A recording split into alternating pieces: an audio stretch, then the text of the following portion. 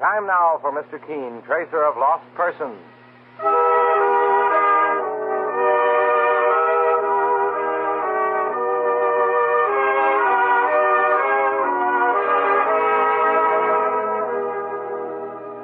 Ladies and gentlemen, Anison and Colinos present Mr. Keen, tracer of lost persons. One of the most famous characters of American fiction in one of radio's most thrilling dramas. Tonight and every Thursday at the same time, the famous old investigator takes from his file and brings to us one of his most celebrated missing persons cases. Tonight's case is entitled The Broken Window Murder Case.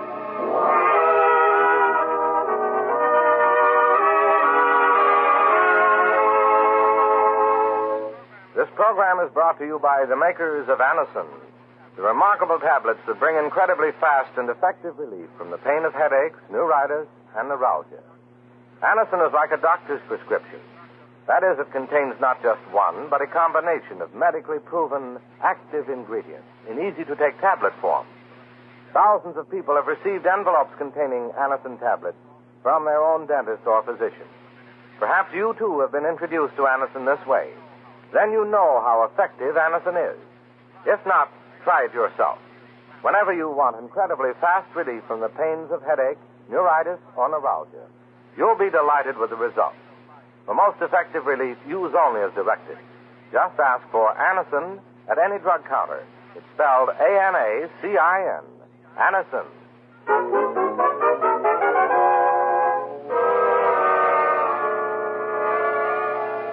Now for Mr. Keen and the Broken Window Murder Case.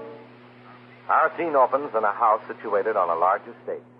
It is very late, and in the library of the house, a middle-aged man sits with a book in his hand, unaware of the terrible danger that hovers nearby.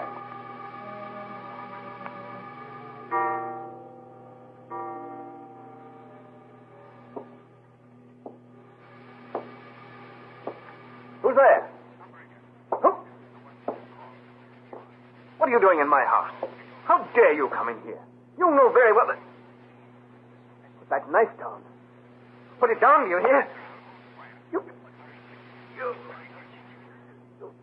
stabbed me. Oh.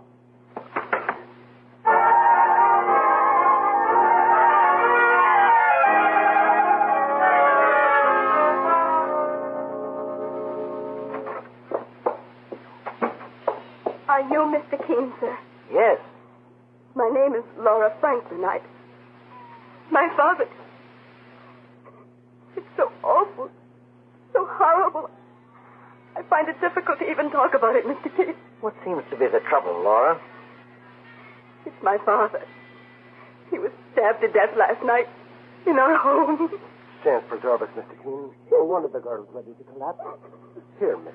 Sit down and take it easy. Yes. Try to compose yourself, Laura.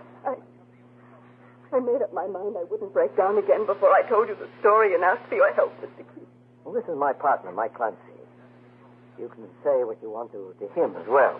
When did it happen, Miss Laura? Last night, Mr. Clancy. I suppose it'll be in all the newspapers this afternoon. Dad was a well-known member of the community. Mr. Keen, you may have heard of his student endowment fund. Oh, was he the John Franklin who donated a large sum of money a few weeks ago to help educate promising young students? Yes, Mr. Keen. Your father was a generous man. He was very generous and well-liked. Father didn't have an enemy in the world. Why should someone have wanted to kill him? Well, tell me, do the police have any suspects? No, Mr. Keen. They only know that the killer entered our house by breaking a pane of glass in the window of Father's study. There were blood stains on the broken pane, and the police think the killer must have cut his hand. I see. Father was in the library at the time. It was 2 o'clock in the morning, and I was asleep upstairs. I found his body myself, Mr. Keen, early this morning. Laura, what was your father doing up at 2 o'clock in the morning? He was troubled with insomnia. He'd usually read in the library until 1 or 2. And you heard no noise, no sound of a scuffle? No, sir. My room is on the 2nd floor in the back of the house. The killer used a knife, not a gun. And I heard nothing. Well, what about the servants, Laura? They're all down at police headquarters now being questioned. I'm certain they had nothing to do with it, though. They were all in the servants' cottage at the time, a few hundred yards from the main house. And I suppose they heard nothing. That's right, Mr. Keene. There isn't anyone I know of who might even be remotely connected with Father's murder. Not even... Not even who, Laura? Mr. Keene, I don't know why I thought of him. I mean, he'd never... To whom are you referring? Please, I must know all the facts. I'll tell you everything I know, Mr. Keene. No matter who may be hurt by it. The man I referred to just now is named George Haycraft. He was a suitor of mine before I met Charles. Charles? And who is he? Charles Meade. We fell in love several months ago, and we planned to get married. With Dad's consent, of course. And what about the other man, George Haycraft? I'm afraid George took me too seriously, and... Well, I had a little trouble with him. I was fond of him, but it wasn't the way it was with Charles Meade. I see. About a week ago, Mr. Keene, Charles and I were at my house making plans for our wedding. We were talking about our engagement announcement, which had appeared in the papers that morning. And the happy couple is expected to set a wedding date in the near future. Say, that's quite a write-up, Laura. First time I've ever seen my name in print. It's Dad's name that gets the publicity, Charles, darling. Not yours or mine. Well, they can keep the publicity. All I want is you. Oh, expecting someone, Laura? No. Wait here, Charles. I'll see who it is. Why, George, how are you? Is it true, Laura? This announcement in the papers. Are you really engaged to Charles Meade? Why, yes, But you can't do this. I thought you'd wait. I thought... Wait, for what? I don't understand, George. Wait until I got a better job. Didn't you know that I was in love with you too, Laura? George, you're joking. Do I sound like I'm joking? No, you don't, and you better keep your voice down while you're in this house. Keep out of this, Meade. Laura, do you want me to throw George Haycraft out? No, please, Charles. Let's not have any unpleasantness. George, I'm sorry that you seem to feel I loved you. I certainly didn't mean to give you that impression. I always believed we were friends and nothing more. It must have been your father. He poisoned your mind against me. He knows I'm broke and he wants you to marry into money. Be your age, Haycraft. You've lost out with Laura. Don't look for excuses. Yes, Meade. I've lost out. But, Laura, I'm going to settle with your father. I'm going to tell him what I think of his conniving to keep us apart. But that isn't true, George. My father had nothing to do with it. Don't tell me it isn't true. I know it is. I'm going to have it out with him. Charles, do you think he means it? I don't know, Laura. But I'm going to keep an eye on George Haycraft in any case.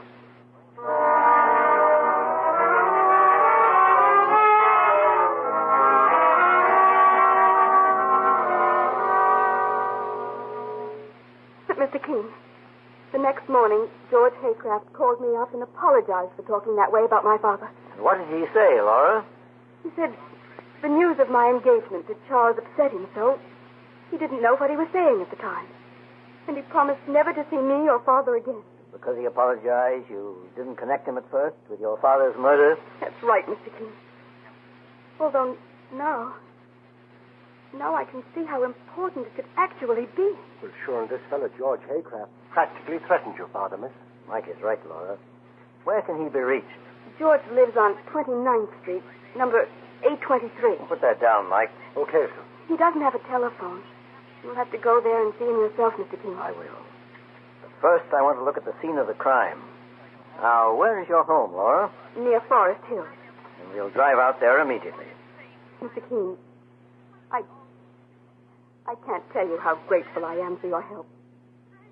Now that Father's gone, I have no one close to me anymore, except my fiancé, Charles. He's been wonderful. And knowing that someone like you... I understand, Laura. I intend to do everything I can to solve the mystery of your father's murder. I must warn you, it won't be easy.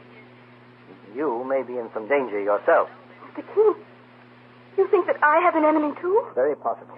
In a murder case, Laura, everyone involved has an enemy. Because a killer will often stop at nothing to protect himself. Not even to adding another victim to his list.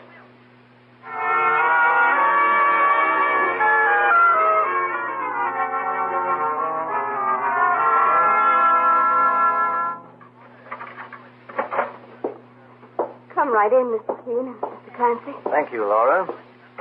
The servants are still downtown being questioned by the police, I imagine. Where's the library, Laura, where you found your father's body? Through that door to the left. And the study window that was broken? The study is through the door on the other side. You needn't come in with us. Mike and I will examine the broken window first. Very well, Mr. Keene. I'll phone my fiancé, Charles, and tell him you've taken the case. I know he'll be as happy about it as I am. Well, let's go into the study, Mike. Yes, sir. There's the broken pane of glass in the window, Mr. Keene. Let's have a look at the blood stains on it. Well, whoever cut his hand on that pane of glass must have got himself a nasty wound, boss. There's quite a bit of blood on it. Mike, see if you can open that window. Sure thing, sir. Well, she won't come open, sir. You know why? It's locked on the inside. Well, I don't see any lock, boss. It's hidden behind this sash. Oh, yes. A new type of lock that works very easily, and it's foolproof. Foolproof? How do you mean, sir? Should I answer that, Mr. Keene, sir? Laura Franklin must have answered in another room. Maybe I'd better listen in through this extension. Laura, dear. This is Lillian Dix. Oh? Yes, Lillian. I've just come from the police. They questioned me about your father's murder. I see. Laura, have you seen your friend George Haycraft recently? Not for over a week. I'm afraid I was forced to tell the police something about him. I ran into him on the street this morning, just after I heard of your poor father's death. What about George, Lillian? Perhaps I'd better come over and talk to you in person, Laura. Are you alone? No. Mr. Keene, the famous investigator, and his partner are here. Mr. Keene? Has he entered the case? Yes, Lillian. Then I'll surely come over immediately. But I have to say it's important. Then suppose you say it now, Miss Dix. What? Who's that? Sounds like Mr. Keene. It is, Laura. I'm on the phone extension of the study. Would you please hang up and let me talk to Miss Dix? Yes, of course. Now, Miss Dix, I take it you were a friend of John Franklin's, the murdered man. A very close friend, Mr. Keene. And what is it you told the police in regard to George Haycraft? Please tell me now if it's urgent. Well, you know they found the blood on that broken window pane. Yes. When I saw George on the street this morning, his hand was bandaged. Very significant. Suppose you come over here as you suggested, Miss Dix. Then we can talk further. Very well, Mr. Keene. You can expect me shortly. Then it was George who murdered Father. I didn't hang up, Mr. Keene. I listened as you talked to Lillian Dix. Perhaps you're jumping to a conclusion a little too quickly, Laura. But the blood on the broken window and the bandage on George's hand. Yes, it all fits in very well, doesn't it? Mr. Keene, you sound like you're not so satisfied with the evidence. I'm not, Mike. However, I may be wrong. George Haycraft could have murdered John Franklin. Certainly he had a motive. But if it wasn't Haycraft, it was someone as clever as a fox and as cold-blooded as a tiger. You see, George Haycraft may have fallen into a trap. A trap, Mike, that's set for all of us.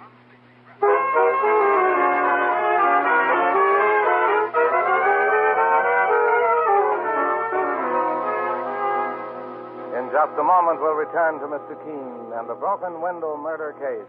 Meanwhile, stop tooth decay and unpleasing breath. Yes, stop tooth decay and unpleasing breath that breeds between the teeth. Use Colonos toothpaste with dental floss action. Your dentist will tell you, brush your teeth after meals to stop decay.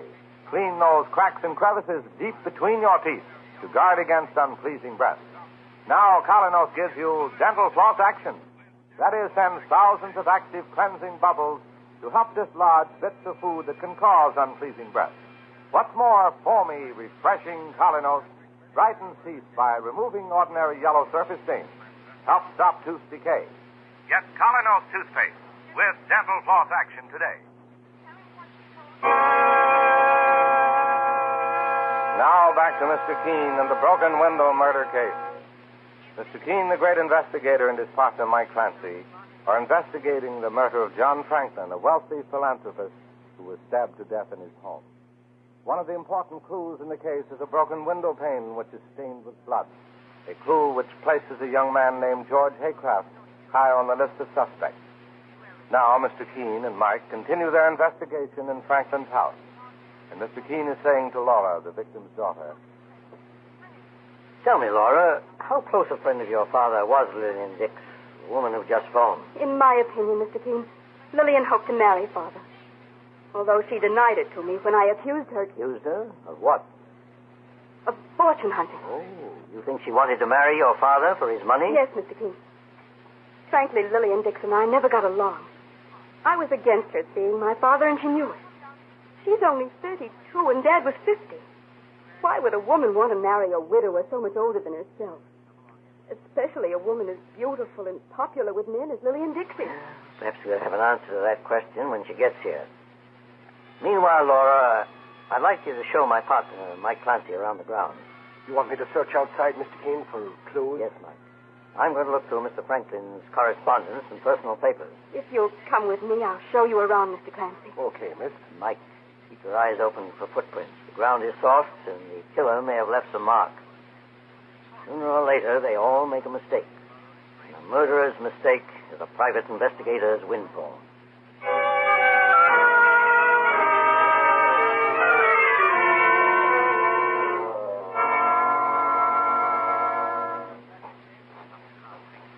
Our property runs across through that clump of trees, Mr. Clancy. It's all enclosed by a stone wall, as you can see. I don't think we're going to find out much on this lawn, Laura. Let's have a look at that shrubbery in back of the house. All right. Getting late. It'll be dark very soon now. Don't look as if I'll have much of a chance to look things over until morning. Well, we'll... Mr. Clancy, I think I just saw someone move behind those shrubs. So did I, Laura. He hasn't seen us. Look, he's coming up. Huh? It's George Haycraft. With a bandage around his left hand. You stay here, Miss Laura. What are you going to do, Mr. Clancy? Have a little chat with Mr. Haycraft. All right, stay where you are now, young fella. What? Don't try to make a run for it, but... What are you talking? Let go of me. Stay put, you hear me? Yes. Oh, so that's the way you want it, Bill Bucko. Oh, maybe you'll mind your manners. We'll put these bracelets on you just to... What's this? It's a hole in the ground. Freshly dug, too. You kicked part of the turf away with your heel when you fell down, mister. Maybe we've got something interesting here on our hands. Saints preserve us. It's a dead rabbit. A dead rabbit? Head has been bashed in. Somebody must have buried it. You know anything about it, Haycraft? How did you know my name? Never mind how. I also know you're wanted for murder. And you've been snooping around here like a hound after a bone. What are you looking for? I won't tell you more until I have legal advice. Oh, sure, you'll need a whole battery of lawyers after Mr. Keene pins this thing on you. Mr. Keene? He's on this case, too? He sure is, mister. And you're getting a first-hand introduction to him right now.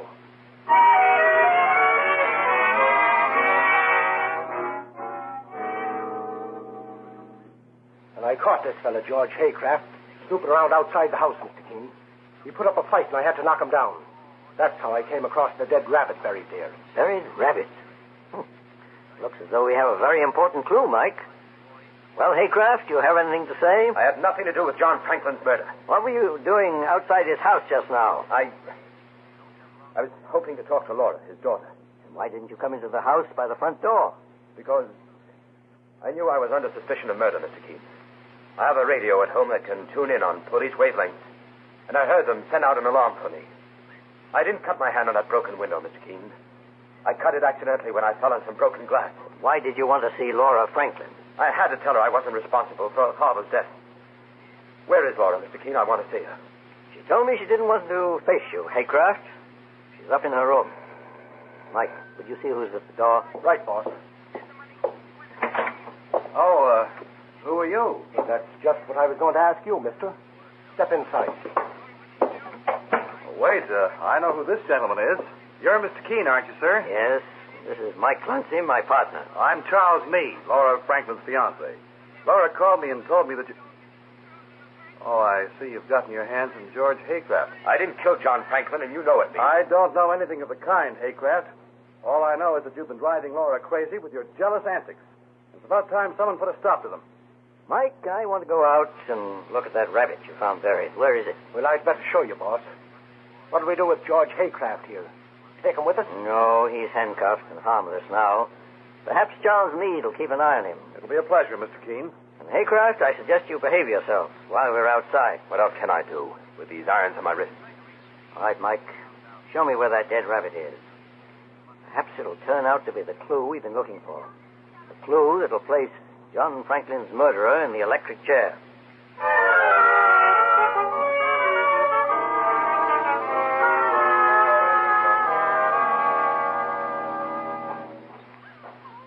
And the hole's over here, boss, behind these shrubs. Yes. The hole is there, Mike, but the dead rabbit isn't. Can't preserve it. It's gone, Mr. Keene. Mike, someone's coming across the lawn to the front of the house. I think that may be Lillian Dix. Just a second, miss. What? You want me? Yes. My name is Keene. Oh, Mr. Keene. For a moment I was frightened. It's getting rather dark. How long have you been out here? Why, I just arrived.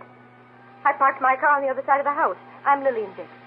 Miss Dix, I've just been told that you and John Franklin, the murdered man, were on the verge of getting married. What about it? When was the ceremony to take place? Never. What do you mean, Miss Dix? John decided not to go through with the marriage. Anything you say may be used against you, Miss Dix. What does he mean by that, Mr. Keene? My partner means that the police can establish a motive should they suspect you of murdering John Franklin. Oh, no, they couldn't. I agreed with John. I thought it was wiser not to marry, too, because of Laura, his daughter. You mean she objected to your marrying her father? Not only that, Mr. Keene. There was something else. John never told me exactly, but I think it had a lot to do with Laura. Oh, Mr. Keene, look. There's a fight going on inside the house. They've busted the window. You remain here, Miss Dix. Hurry, Mike, and stop that fight before it's too late.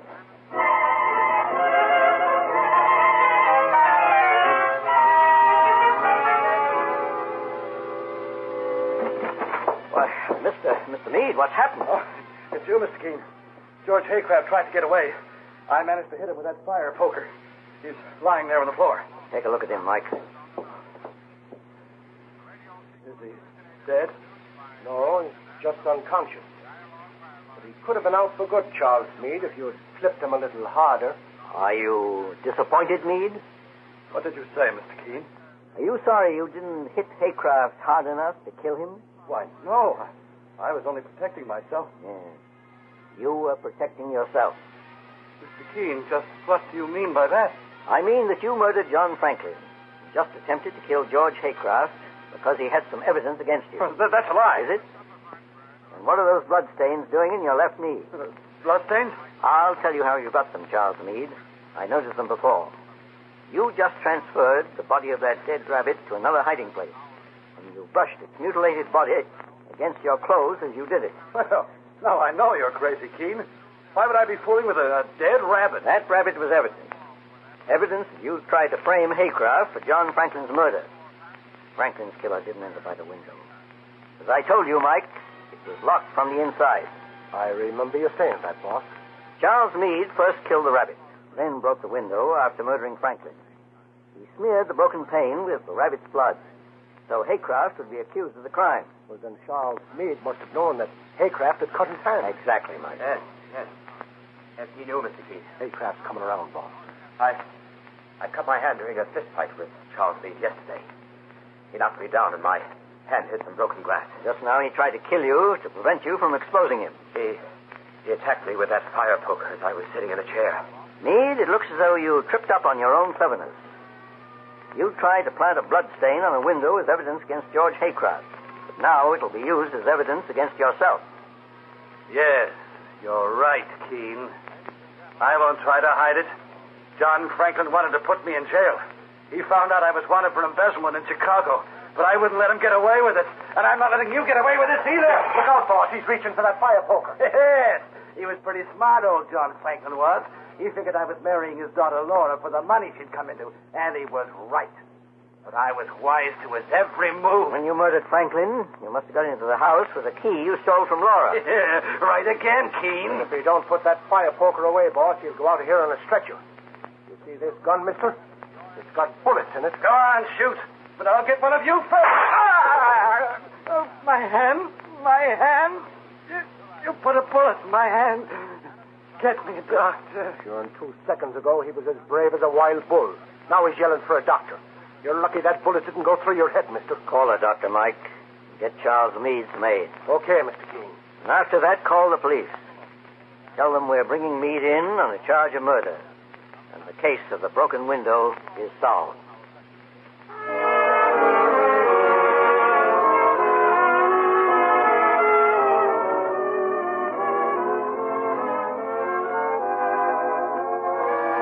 And so Mr. Keene finds the solution to the broken window murder case.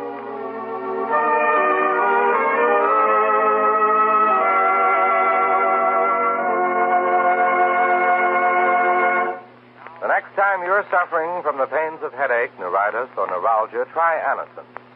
You'll bless the day you heard of this incredibly fast way to relieve these pains. Now, the reason Anacin is so wonderfully fast-acting and effective is this. Anacin is like a doctor's prescription. That is, Anacin contains not just one, but a combination of medically proven active ingredients in easy-to-take tablet form. Thousands of people have received envelopes containing Anacin tablets from their own dentist or physician. And in this way have discovered the incredibly fast relief Anacin brings from pain of headache, neuritis, or neuralgia. So next time such pain strikes, take Anacin. For most effective relief, use only as directed. Your druggist has Anacin in handy boxes of 12 and 30 and economical family-sized bottles of 50 and 100. The name is Anacin, A-N-A-C-I-N.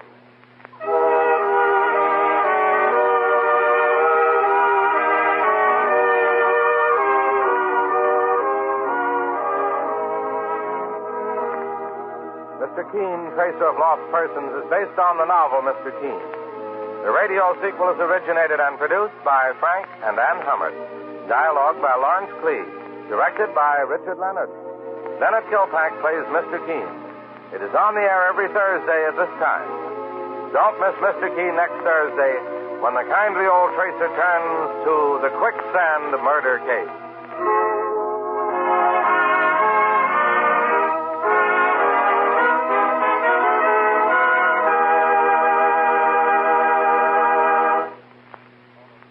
Ever suffer heartburn or upset stomach from acid indigestion?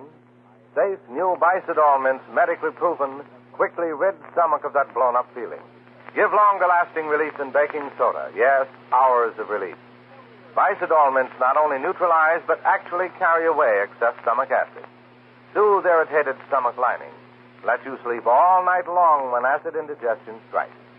Carry new Bicidol mints for fast relief, anywhere, anytime.